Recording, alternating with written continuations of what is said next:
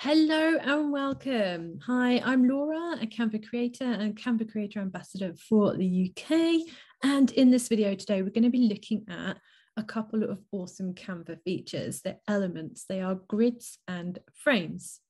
I love the grids and frames in Canva, and I just want to show you how easy and simple it is to create really good looking graphics using these very, very quickly. Okay, so I'm going to go over to my screen. And we are looking at my Canva dashboard. So first of all, we need a template. So we are going to go for just a Facebook size template. You can either pick a blank one or you can use the template itself. I've picked template, but I'm actually thinking I'm just going to delete everything from it, so I have got a blank one. Okay, so how do we add a grid into this awesome Facebook size? So we want to go over to elements on your left, and we just type in grid, and it will bring up these awesome grids. Each one of these, white cloud, blue sky, green hills, you can add one of three things into: images, videos, and color. If you scroll down, you get more and more blocks in each one. You can go as far as you want, all different sizes and shapes. I'm going to stay closer up to the top, and I'm going to show you 3 by 3. So we can find the 3. They get more as you go down, so they get bigger and bigger and bigger. Here we go. I'm going to select this one. Okay, so what do we do now? I want to add some images into this. I want to add some text. I want to use this as a graphic for my business. What I like to do is give them a little bit of space around the edge. So I'm just dragging in the white dot just a little bit and then centralizing it to give myself a border around the edge. I can also click on this, go up to my spacing bar, and give each individual one some space. So if I wanted to write text underneath them, I can. I'm going to have this like that, so it's a smaller space between. So I'm clicking on the background, and I'm going to change this to a brand color, one of my brand colors, and I want to add some photos. So I can either go to my uploads and add in photos that I've already uploaded of my products or my services, or I can type in anything into the photo bar and start selecting some images. So I'm going to say we're running a virtual assistant business. So I'm adding in some business type computers, notebooks, that type of flat lay. There's one with pink flowers. We'll add another one with pink flowers in the top corner. There's a clipboard. So we can add these in 3 clipboards. They're all slightly different variations. We can add these in to our grid. It's literally drag and drop. You click on the image, it puts it into your template, and you drag it into the frame. Double click on your image. So for example, we want to move where this clipboard is centered within the actual frame. Double click on it, and you can then drag the image a little bit. You can give it a little bit of movement, so I can then centralize the focal point. Now I've added all these images. I've left this last one blank in the middle. I don't really want an image in this last one. I want to be able to put some text into this one to promote my services.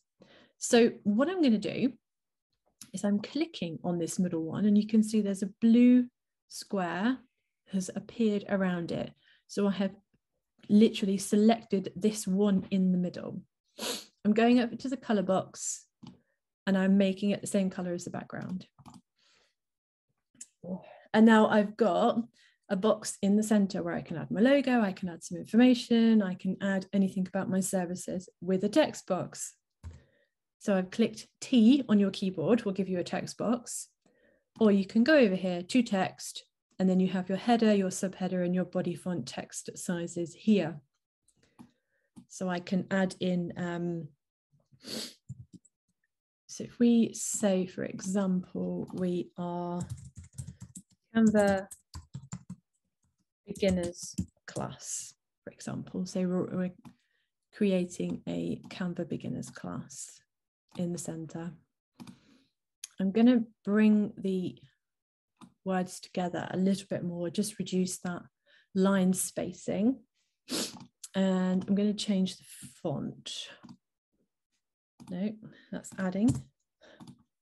Select my text box.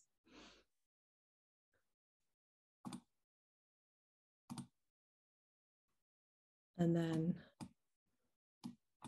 beginners class, we want it. Yeah, that's a bit chunky, that font. That one's better. There we go. So dependent on your font does very much depend on your line spacing as well. So I'm just going to open them out a bit, centralize them, and then I'm going to give them, there we go. Literally, what was that? 2 minutes. I've added in my grid, chucked in a load of my images that I want to use, colored that middle box, and then put my text on top. And that is as simple as it is. And you can do this with any of these grids. There's some really lovely ones in here, different styles and sizes. I've added this one in, it's all different sizes. If I select the big one here, change it to the background color, I've now got a space to add in my text. Give it a little bit of room around the outside, and I've got these awesome photos. I can do that with any of these. I can change all three down the center the same color, so I've just got 2 lines either side for my images. But yeah, just a super quick overview, how to use grids to create a really awesome graphic in Canva. But we can also add frames. I love frames. I'm going to just create a blank page in the same design, and I'm going to go for frames in the elements section. These are awesome. Definitely check these out. Always starts with a circle, and then you have a little flowery pattern and a square with rounded corners. Very common shapes to use, but scroll down because you have so many. You've got computer screens, iPhones, laptops, pads, funny swooshes, triangles, circles. Keep going. You've got the standard font letters there, which I've always loved. Then you tend to get ones with a color around the outside. A jigsaw puzzle piece, a star, other ones that have got additional elements attached to them, ones that have got color lines around them and different frames. But keep scrolling because there are new ones added all the time. And you can use any of these within your templates. I think, if not, all of them are free to use, so they're available in the free Canva account. Keep scrolling, you have some really amazing ones, things like this. I mean, this is gorgeous, the leaf pattern around it. You can add a photo into this. But you also have, if we keep going, they're quite far down, some more letter fonts. Here we go. You have these awesome letters. They're not in alphabetical order, unfortunately, and some are uppercase and some are lowercase. But they are brilliant. So I wonder if I can just go L-A-U-R-A.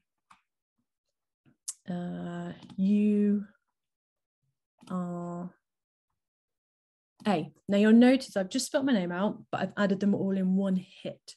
Rather than one, resize it, and then add the other, resize it. Add all of your letters together on top of each other. Click off of the page, then highlight the whole lot, because it keeps them grouped together. Then you can resize the whole lot together. It just makes it so much easier. And then if you drag your letters out, spell your word, L-A-U-R-A. I've not put them in proper height order because I'm going to drag my cursor across them all again. Go to position and click tidy. And it's put them all in a lovely line for me. They're still overlapping, so they're still a bit too big. I will just reduce the size of them. Just spread them out a bit. Highlight them, position, tidy. And then you see you start to get this really lovely look Okay, so what I'm going to do, I'm going to change the background to black because I'm going to show you, you can add photos into these. Gold foil, rose foil, silver, however you want, but they look lovely. If you click and drag into each one, you have this really gorgeous effect. So you could do this with your business name, you could do this with your name, for example, like I have, but you get this really beautiful gold foil effect. So you can drag any photo, any video, any color into these. Colors you probably wouldn't want to use because you can just use a normal font and change the color. But being able to add videos and images into these shapes is fantastic. And it just really makes them look really, really effective. So that is it for this video. That's what I wanted to show you, a little way of creating amazing looking graphics with grids that you can also add information into, and also just a little bit on the frames that you can have in Canva and the different effect that you can create by adding a photo into the letter frames. So yeah, I really hope you've enjoyed that. I hope that has been of interest to you. If it has, please make sure you follow my YouTube channel because I've got some great plans for different videos in the future. So yeah, for now, I shall say, see you later.